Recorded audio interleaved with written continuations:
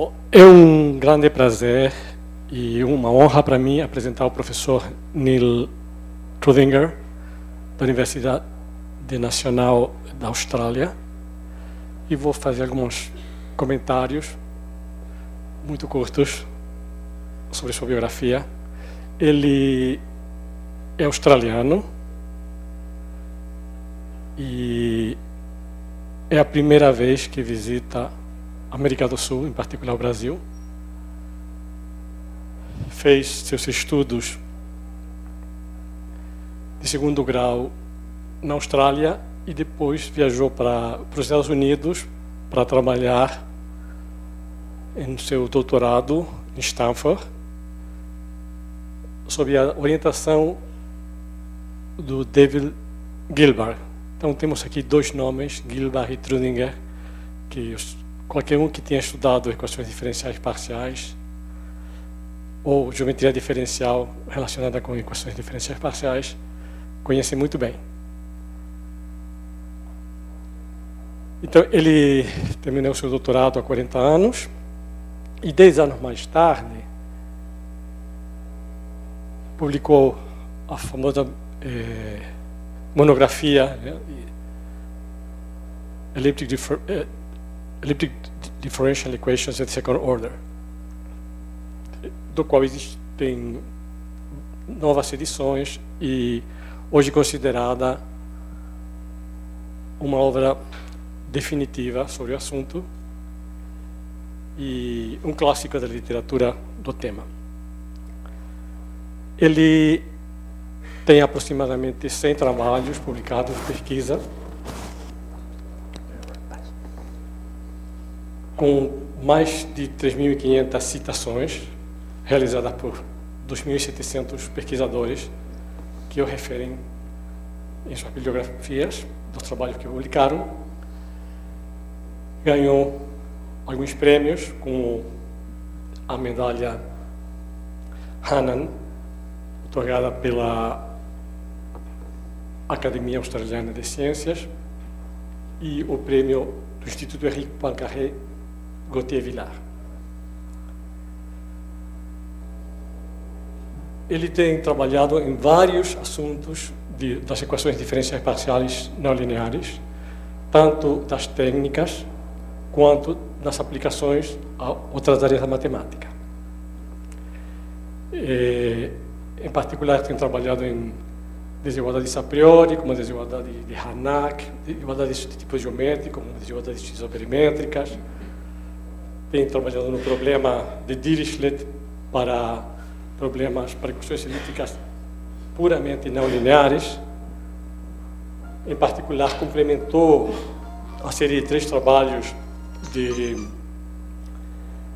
Caffarelli-Nirenberg para situações que não tinham sido contempladas. Todos assuntos que interessam muito aos geômetras e os interessados na teoria de EDP. Também trabalhou em regularidade, trabalhou com operadores elípticos com coeficientes com regularidade mínima, com apenas mensuráveis. E bom, a equação hessiana, particularmente, eu acho que lembrei de muitas das coisas que ele fez. Ele resolveu algumas conjecturas, uma conjectura proposta por Chern, e recentemente fez contribuições fundamentais para a resolução em dimensão 2 do problema de Monge de transporte de massa, que é um problema que tem 200 anos de idade. E hoje ele vai falar sobre transporte ótimo, o que ele vai explicar em sua palestra. Okay, now switching to English, it's a pleasure to introduce Professor Trudinger, who will talk on optimal transportation and partial differential equations. All right.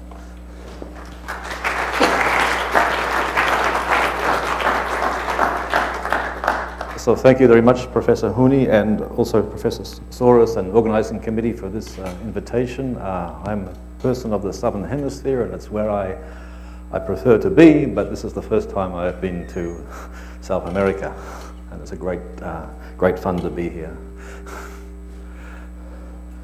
So this talk is about recent work. It concerns the interaction with nonlinear PDE and optimal transportation.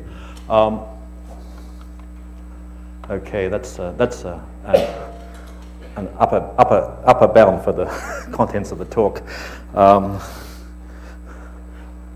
And so let me just start with the basic transport problem. This is also known as the problem of mass transfer, and I've simplified things a little bit. My concern here is to have solutions determined by PDE, and so we're not going to necessarily frame the problem as a problem about measures straight away. So what we start with is domains. One's our initial domain, the other one is a target domain. And for my talk, these will be in Rn, but it's best to think of them each in its own copy of Rn, and or we can talk about mappings between Riemannian manifolds. So this notion of transport or mass transfer is not the right notion. It's not really, you can't really think of points in the same space being moved. That's just one special situation. So we'll take two densities, just non-negative functions, L1, and they satisfy a mass balance condition. The integral of f is the same as the integral of g. And we have a notion given various names, sometimes measure preserving. I'll just call this mass preserving, apply the notion to densities. It's simply, and it can say it as, we can express it by saying that this mapping T pushes forward the measure of density F to the measure of density G, or it's a local preservation of mass with respect to these densities F and G. So such mappings we'll call mass preserving. So we have a domain, we have our densities, and we have this family of mappings. And this is the, okay, I'm given another important thing as a cost function. So it's a function on the product of the two domains, just to say a continuous function. And you can think of the cost function as the cost of moving from a point in omega to a point in omega star. And then we can define a functional, which now is the overall cost of transporting the density F to the density G. And this Monge-Kontorovich problem now is simply to minimize C over this set of measure-preserving mappings T. So it's quite a simple problem to formulate. Typically at this stage in talks, people picture some material being moved from one place to another. So this is God making sugarloaf.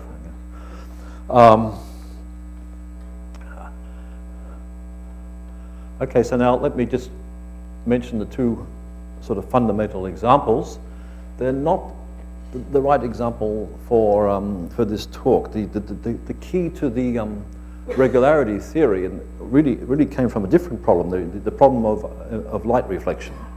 But these are the two fundamental examples. One is if we just suppose that we're moving from points X to points Y in Rn, and the cost is just the work done. It's proportional to the distance moved. This is the original Monge problem, and it was a famous problem in the 19th century. There was a kind of some formal analysis by Apple, who was given a prize by the Académie de Paris. Some very important work by Kontorovich in the middle of the last century, and that work was linked to the foundations of linear programming. A very formidable paper by Sudakov in 1979, a probability theorist who claimed to solve the problem. A PDE approach using P Laplacian as P goes to infinity by Evans Gungbo.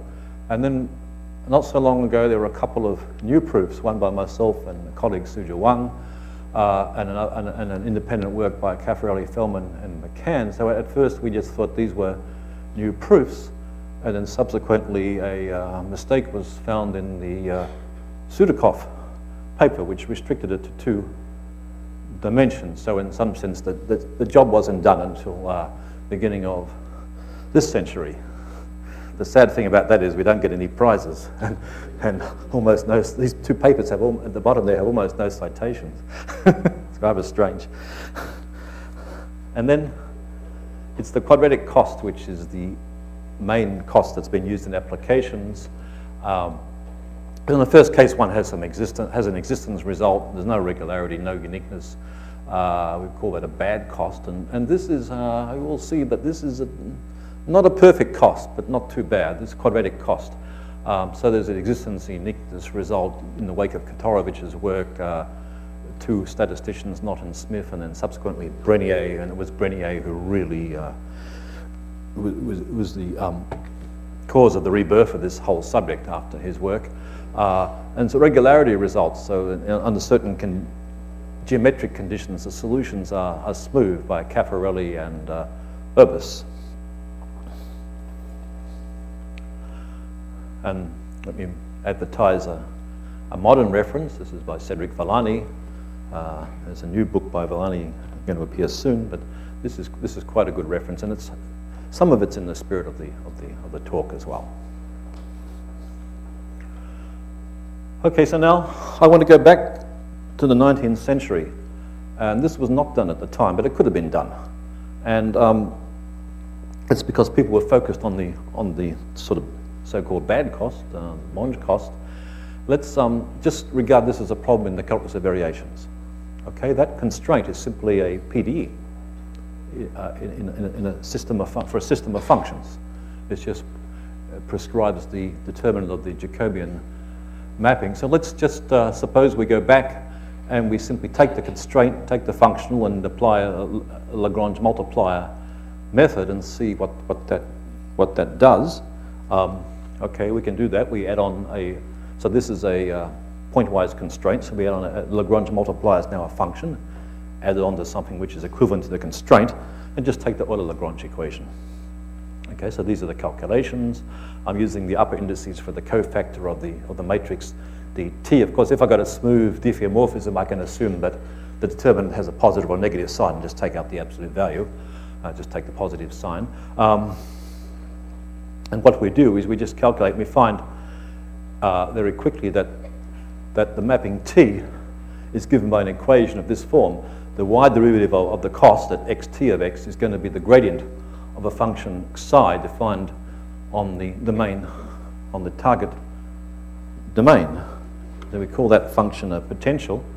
In fact, if we switch then omega and omega star around, this is the first potential, and we have a way, so we end up with this function phi, which is a scalar function, and the function phi is related to the optimal mapping by such an equation.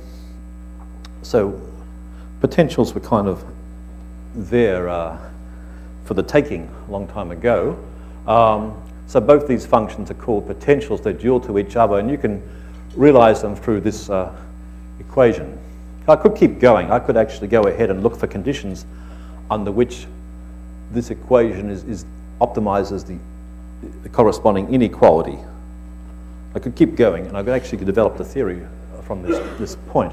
But what I want to do is, so this just so that if we assume that these two mappings are invertible for the other variable, then we can recover the mapping from these potentials. And this distinguishes the Monge cost straight away. You cannot do this with the Monge cost. The best you'll get from this approach is the Eikonel equation for a potential.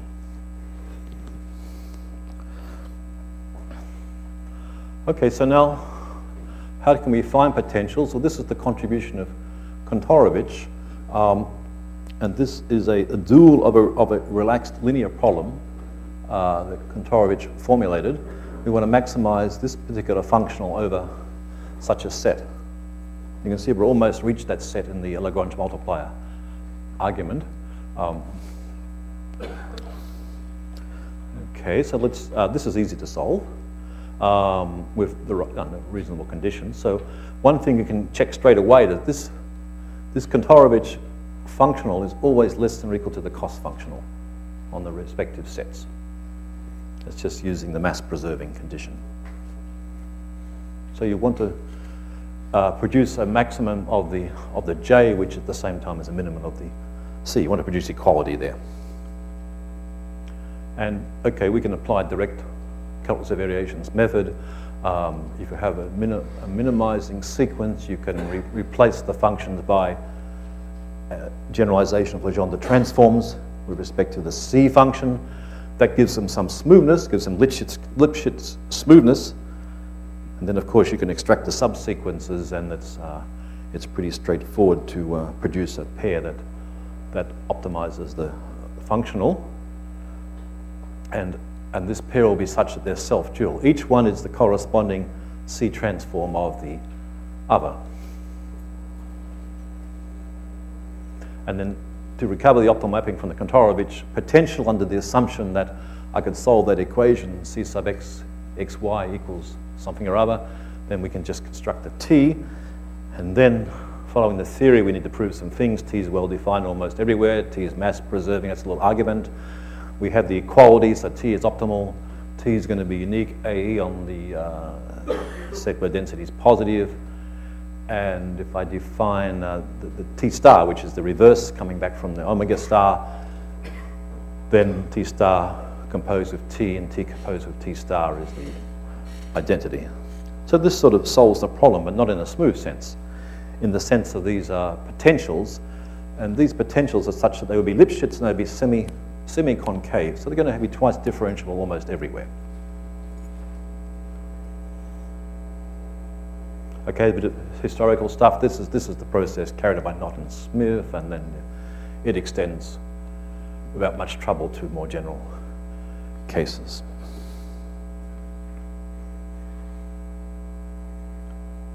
Okay, so these and these potentials we find have these properties. They're twice differentiable almost everywhere.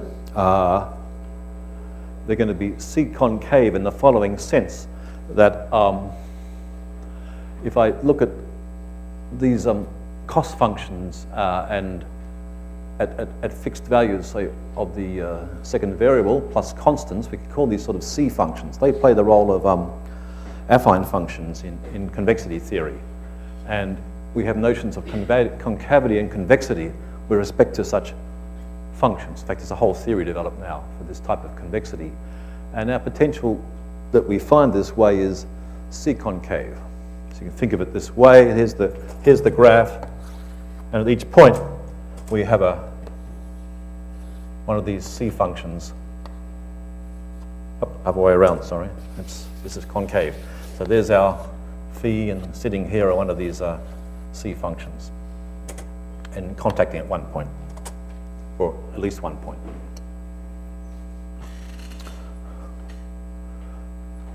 Okay, now what I want to do is, from the minimizing problem, without any minus signs, I'm ending up with an extension of concave functions. And if I head towards Monge-Ampere signs, I'm going to multiply the determinant by -1 and so on, which I hate doing, although most people multiply Laplacian by -1, but in Monge-Ampere equation, you don't want to multiply the determinant of the Hessian by -1. So we'll make a quick change. Let's just replace the potential by its negative, and then the C concave becomes a kind of convexity with respect to the negative of C. So I just call that C minus convex, because I don't know any better way of doing that. And there's a lot of confusion, of course, because people would just call that C convex. But the intersection then of C convex and C concave are not the C functions. And then the dual notion we'll just call C star concave. So on the target domain, we just switch X and Y, and we'll call that function C star. Okay, so from this relation here, you see straight away that that we have this inequality almost everywhere, that the Hessian of this phi is less than or equal to the Hessian with respect to the x variables of the C on the mapping. And then if I switch to the function u, I have this positivity, non-negativity. So we have a kind of analog already of local convexity. Second derivative is greater than or equal to 0. And I can also introduce an extension of this Alexandrov notion of normal mapping. The set of points y giving such a contact here is called a C-normal image. So the singularity that's multi-valued, and it certainly it sits in the regular subdifferential, but at this stage we can't assert it that it corresponds to the whole subdifferential, as in the case of convex functions. Okay, so now what's the equation? I've got potentials. These potentials actually solve the problem.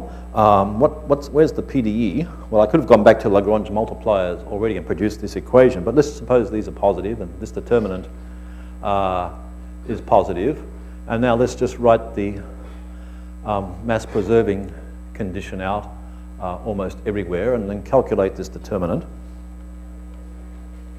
And then use this C minus convexity, which tells me that this d2u plus dx squared is greater than or equal to 0 almost everywhere.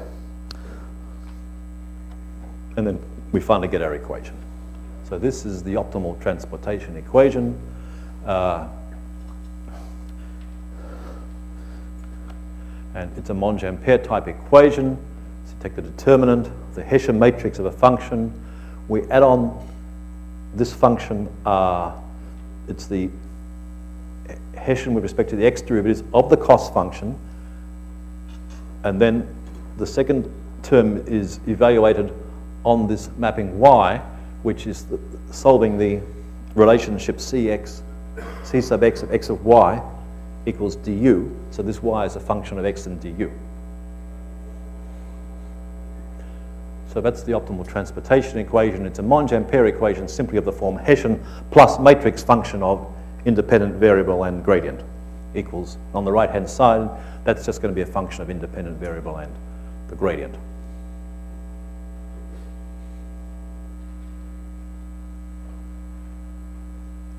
And we can go backwards. If we have a C2 solution and this mapping y, which defines our T mapping, is onto omega star and u is C minus convex, then this is in fact the optimal mapping for the Monge problem. We can actually plug that in and check that without going through the Kantorovich existence theory. So that's the equation that I want to talk about. So I finished the PD of Monge-Ampere type. This convexity condition tells me that the solutions that I want to look for will be the elliptic solutions if those densities are positive, and the general elliptic if I allow zero densities. So the problem reduces to elliptic solutions of Monge-Ampere equations. If I can find these, and then I can solve the transport problem, but I have to do more than just find an elliptic solution. I've got to find an elliptic solution which has this global C convexity property. It's not necessarily, that's perhaps a stronger condition than ellipticity, in the same way that local convexity implies convexity on a convex set, only that one would have to take the elliptic solution and somehow show it has the global property. Okay, so this is a special case of another interesting equation. Let's suppose we do this at the vector field level. Simply look at the equation where we prescribe the determinant of the Jacobian of the vector field. So the optimal transportation case is a special case of that type of equation. It doesn't necessarily come from a cost function, and even worse, that in this case the matrix sitting up under the determinant may not be symmetric. I should use this really. I'm not used to all this technology. Okay, fine. Okay, so there's a three interesting equations at three levels: the matrix level, the vector field level, and the cost function level.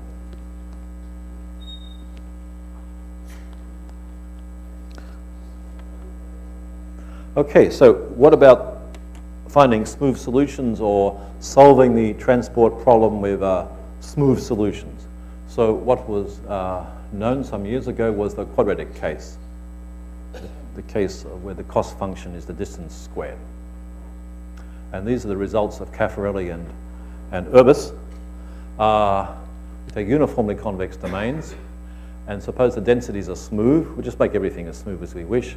Then there are unique optimal diffeomorphisms, and they're given by identity plus a gradient of a convex function, and that convex function satisfies this Monge-Ampere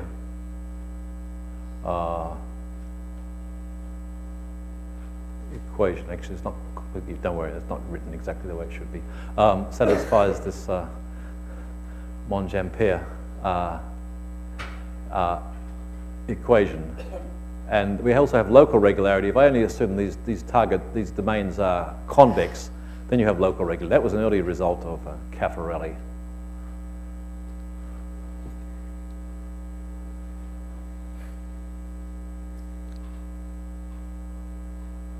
This I shouldn't be there.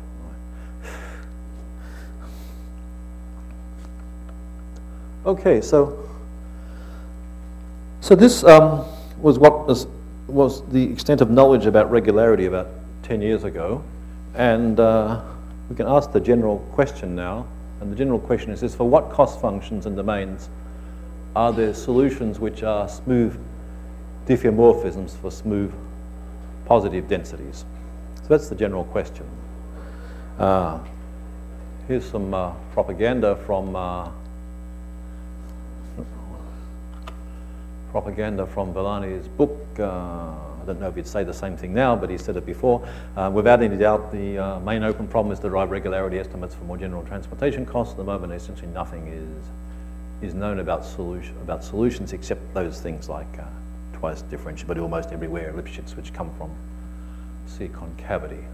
So this was a problem, and what I want to talk about now is essentially the solution of this problem. Not the complete solution, because always you'll solve something, but then there's some small things arise which probably need to be addressed to get a complete solution. But what I'll do is I'll present conditions and domain conditions which are essentially sharp, which ensure that you can solve this problem in the class of smooth diffeomorphisms.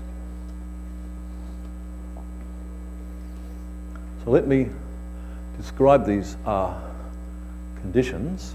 At first sight, they don't look very attractive. We now know from other work that they're very natural conditions. They have nice geometric interpretations. At least all these conditions will be invariant conditions to begin with, which the Monge-Ampere equation itself is not. So that's one thing. We're looking for diffeomorphisms. We should at least make sure our conditions are invariant under diffeomorphisms, and they have that property. So for that reason, they also look natural, but there wasn't that much agreement some years ago that they were natural.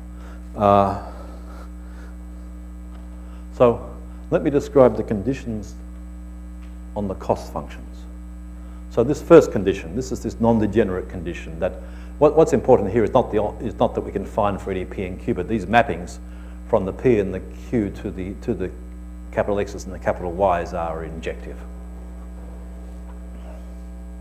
We can look at situations where the images of these gradients are not all of Rn. Okay, so that's a condition. The second condition is that we can do this smoothly. So we assume that this determinant is bounded from below, the absolute value of the mixed xy derivative is bounded from below. So these are just the conditions to proceed smoothly from the potential to the mapping, nothing more than that.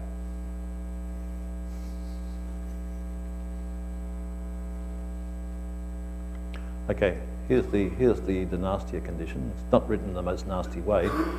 I want to take this matrix. So this is our matrix sitting in the Monge-Ampere equation. I'm writing it as a function of x and p, but it could be written as a function of x and y. And I want to assume that this is regular in the sense that if I take the negative of two p derivatives, then this form is non-negative over vectors which are orthogonal. So that's the condition. It's a kind of convexity type condition with respect to the gradient variables, but it's very important to have this orthogonality. You can look at that, you might think, well, these are looking like sectional curvatures. And in fact, that's perfectly true. These can be interpreted as sectional curvatures.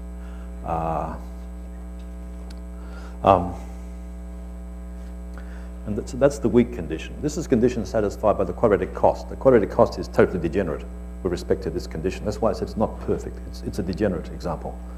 And the strong condition is the following, that we assume there's a lower bound.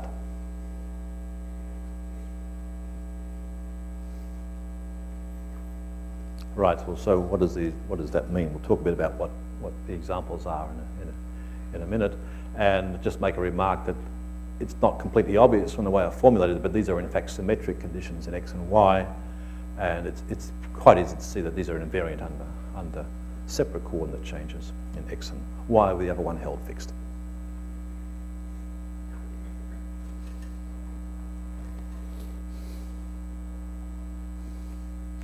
Okay, so just keep in mind that there are these conditions. They are fourth order conditions on the costs, involve fourth derivatives of the costs. I've written them as second derivatives of this matrix, but remember this matrix is constructed from second derivatives again of the cost function. What about the domains? Oh, sorry, I'm going to go, let me now just. So, okay, these may look like horrible conditions. Let me write down some of the examples we found. So first thing to do is check the p costs. Check all the powers. There was a kind of feeling that after the case p equals 2, p between 1 and infinity should be nice. Well, this is not true at all. If we check all the p's for the, if I leave a positive sign there, the only reasonable guy for that condition is the quadratic case, which is only going to satisfy the weak condition.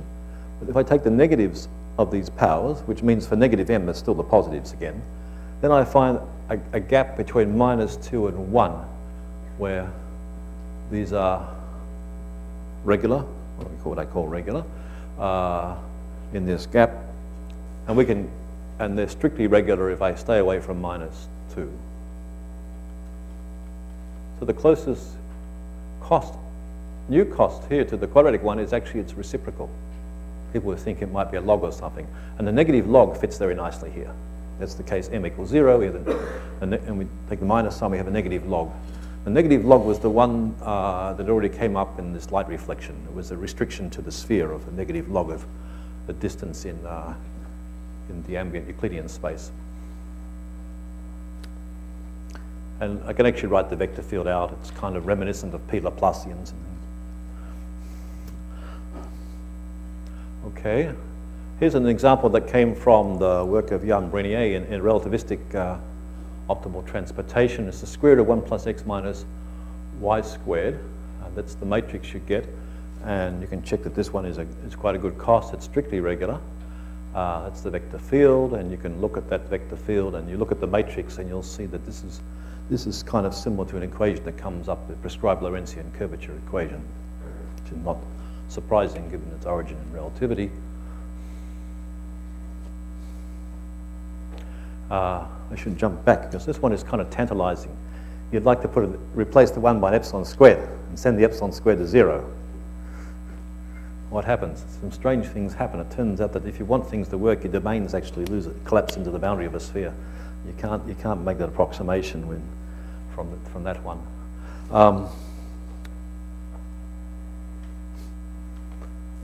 This looks a bit strange because this is the negative of Legendre transform of the previous example, and this one is nice. And then you see, if you look at that matrix A, then you see it's the eigenvalues of the Hessian with respect to the negative of that matrix are just the principal curvatures of the graph. That's a nice cost. And this is one we sort of looked at to try to get a feeling what might happen on manifolds. We took graphs and took the distance squared between two graphs, and we found that if these functions determining the graphs were convex, we needed the condition that the gradient was less than 1, or at least some inner product was less than 1. That if these functions are convex, then it's regular, and if it satisfies the strict condition if they're uniformly convex. And some examples of functions would be the following. So distances in a hyperboloid will be nice. This is a portion of a sphere.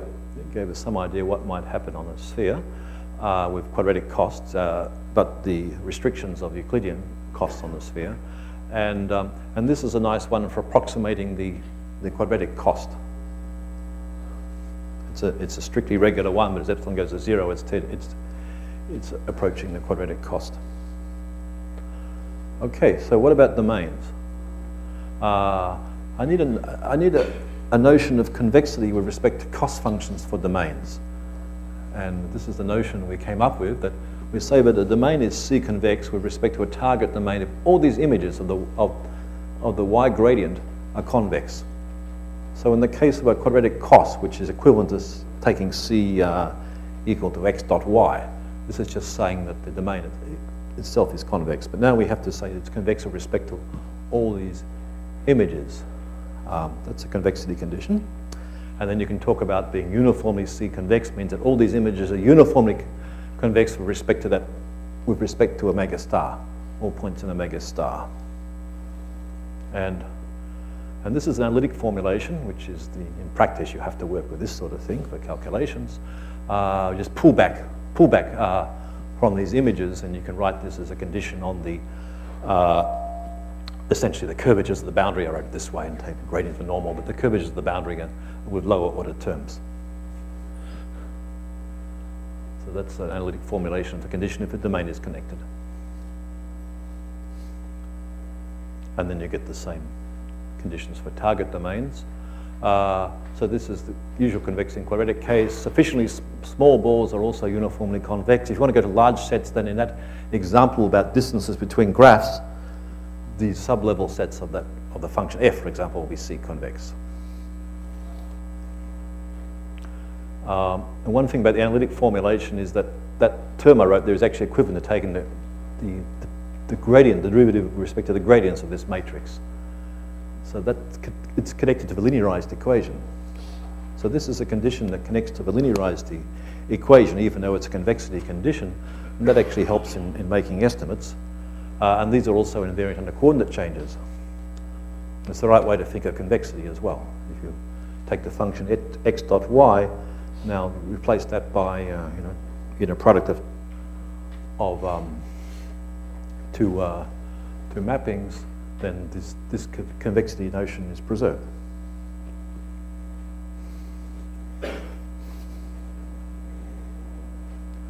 Okay, let me jump back. Right. Let me just comment how these conditions arose. This C convexity condition arose.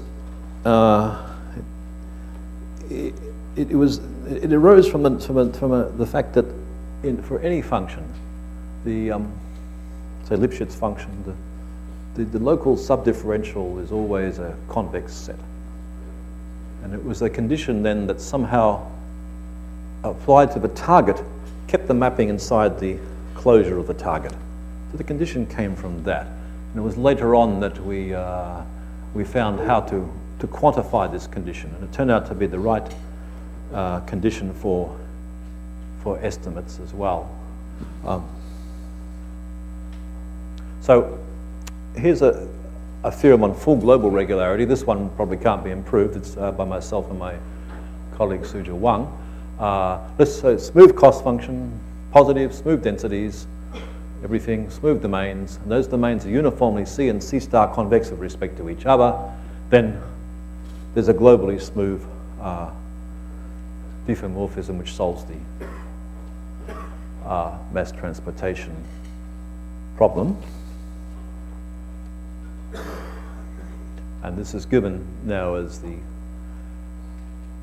this vector field y, function of the gradient, and the U satisfies the optimal transportation equation.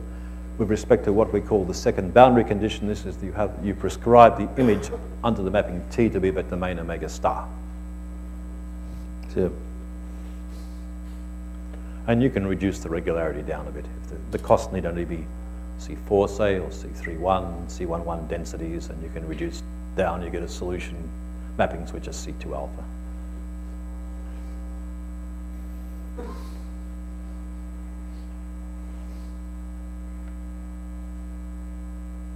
Okay, and now we also proved with Xinanma,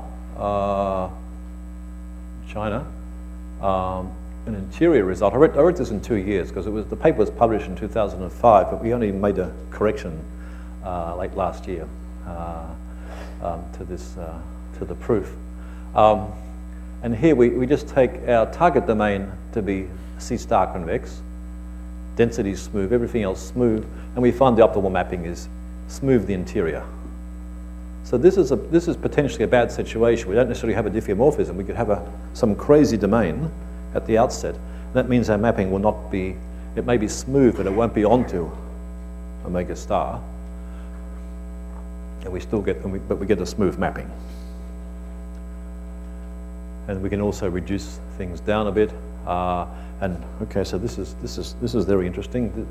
Following our work, here's a Gregoire-Lopere made the following extension, that what if you drop the smoothness of the domains, and by the way, the important thing here, of course, is this strong condition is satisfied, this A3 condition. These results are not including the quadratic case. And particularly this one. This one is simply not true for the quadratic case. That if you only assume some LP condition and possibly the F vanishing, then in fact you find potential C1 alpha, and the optimal mapping is C0 alpha.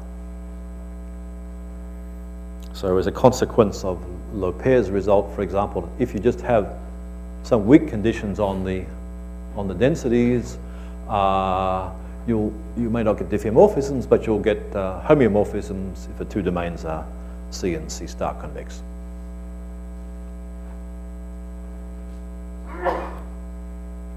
This is also this also shows that A3 strong condition is extremely strong.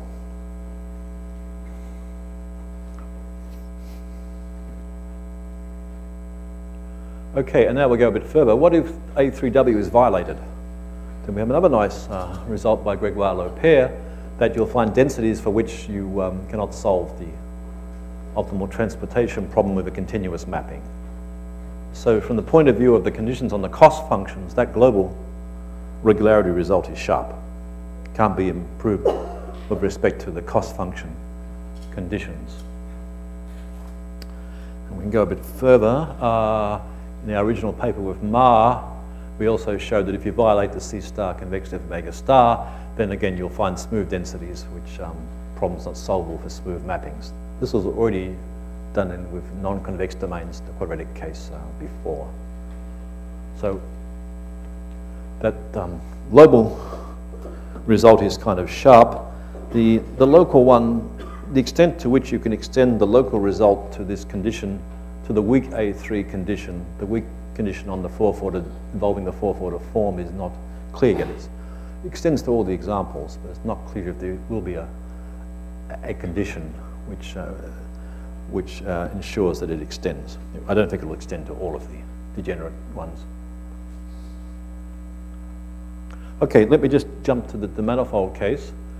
Two types of costs. We have those costs which are just restrictions of costs in an ambient, so Euclidean space. Okay, and the main example here is this light reflector problem, and it's a restriction of this negative logarithm of the distance. And the Monge-Ampere equation is that. And this one is very nice, extremely nice. It's strictly regular, and some regularity for this had been worked out earlier by Suzhou Wang. So this was the model problem for these results, really. And it was worked out before we knew it was a transport problem, just from the Monge-Ampere equation. That equation like that also comes up in conformal geometry as well. This is the first part.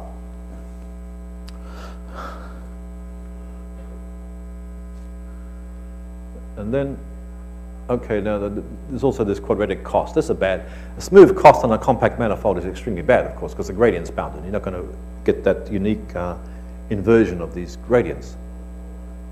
But this is fine if the points in x and y don't go too far from each other, and you can represent it as a graph. Okay, what about the intrinsic cost? Well, this is the interesting one. We can look at the geodesic distance squared. Now that those conditions are now going to be fourth order conditions on the metric. Okay, what does that mean? 440 conditions on the metric, and no one really knows what that means yet. What we have is that this result of low pair, that if we have this weak condition, then the sectional curvatures must be non-negative, which shows that there's no, you wouldn't have this type of regularity in hyperbolic manifolds. And Gregoire low pair also showed that we have strict regularity in the case of the sphere. That's about all that's known. How to go from the sphere to other domains with positive sectional curvature and so on. We just don't know the answers to that.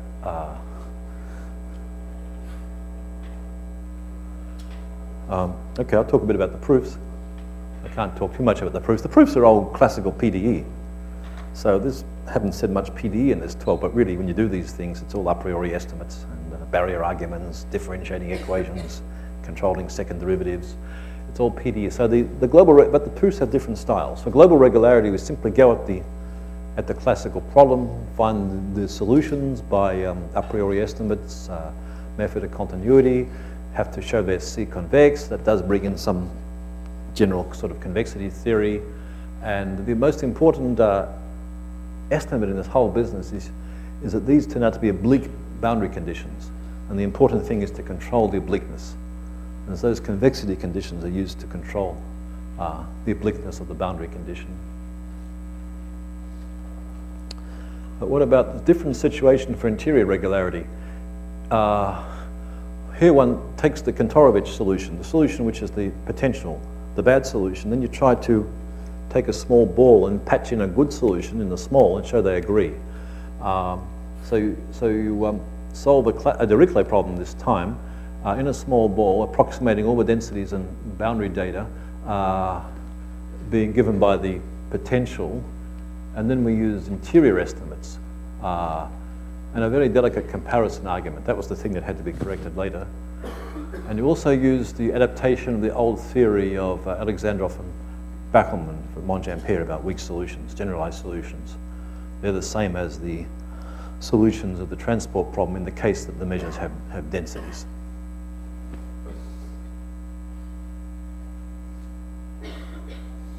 Okay.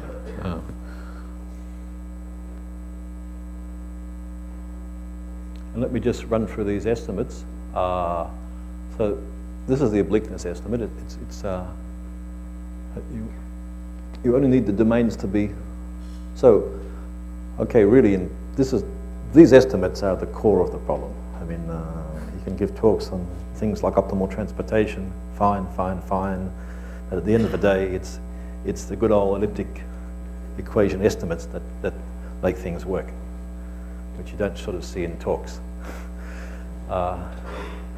And so this is that key obliqueness estimate, and it's quite interesting. You take the obliqueness is measured by this kind of an inner product of the normal on your initial domain and the normal of the image point on your other domain, and you can think of this matrix C very much. You can think of it as a metric in a way. It's a pseudo metric by the condition on the determinant. So. So it's this inner product has to be controlled. That's a very delicate estimate, that one.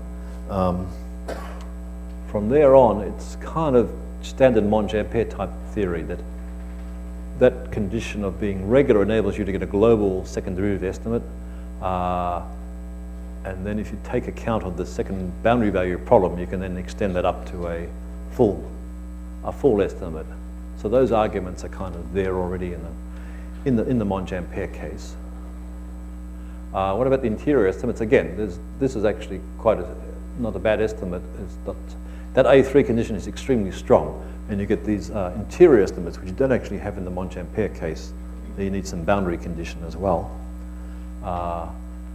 And then for the low pair results, the important thing, again, is an estimate for the C1 alpha estimate for the potentials. That's proved by a perturbation argument. So for the second derivatives, you have to differentiate the equation twice and bash away with a lot of calculations. This one are kind of sneaky. You can do it just by perturbation. It's quite quick. It uses that condition A3, those conditions in a kind of geometric form.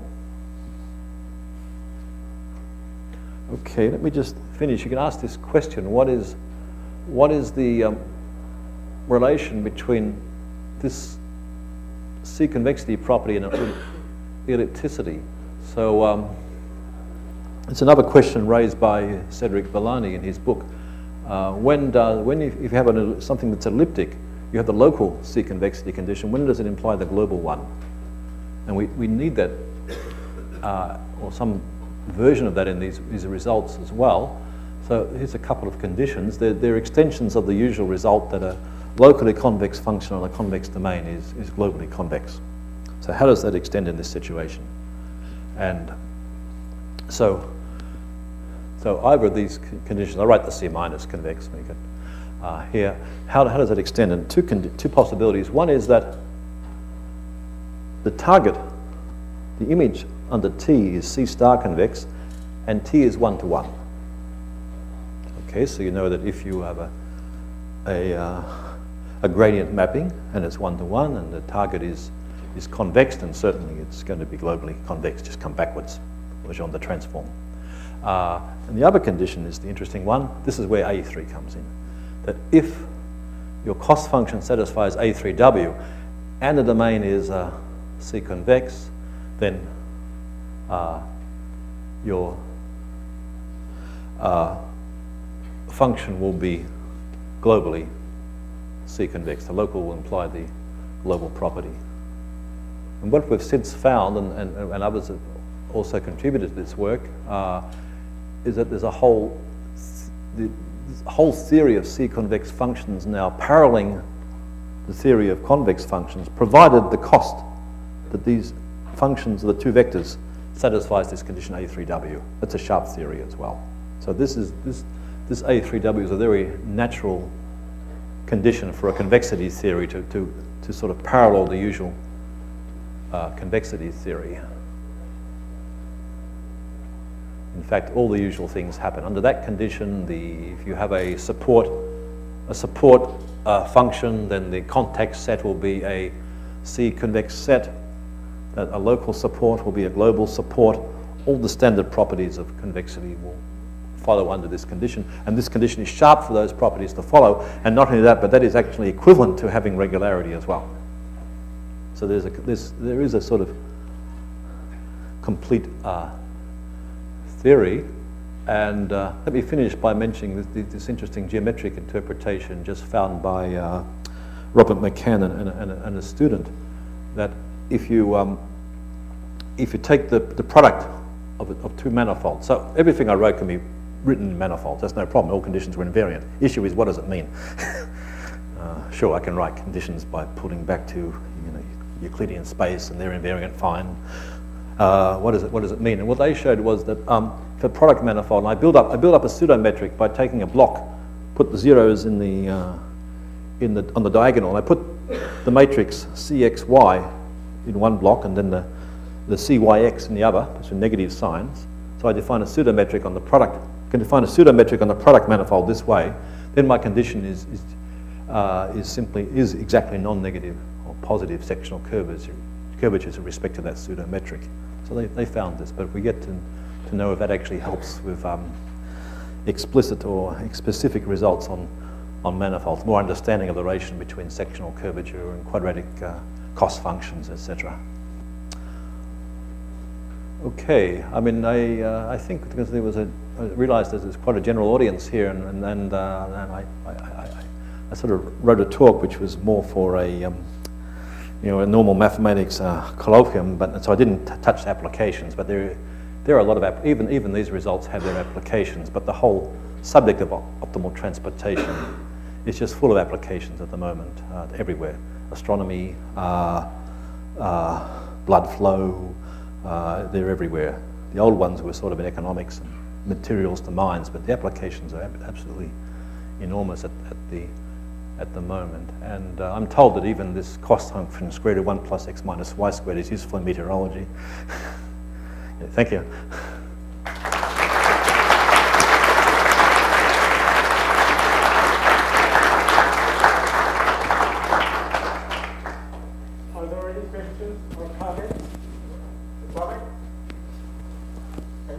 from the applications to astronomy.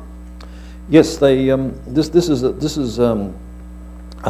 there's a big paper in Monthly Notices of the Royal Astronomical Society a few years ago. It's by a team largely at Nice, and they modelled the universe by using mass transportation.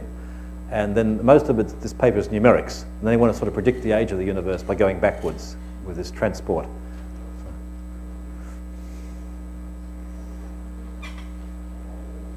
I arrived 5 minutes late. Maybe you commented on the position of your problem. The problem originally studied by Monge, and then I would ask you some erroneous question. Otherwise, I would. Yes, the way back. Monge. So Monge is the kind of degenerate case of what I was talking about. Where are we? Yeah, so that's the general problem, and then the Monge case is the special case where you have this distance, and from the point of view of this talk, that is not a good cost. First of all, it's a non-smooth function, and it's a degenerate convex function as well. So it's not a nice cost for me, and you don't have regularity or uniqueness in this case.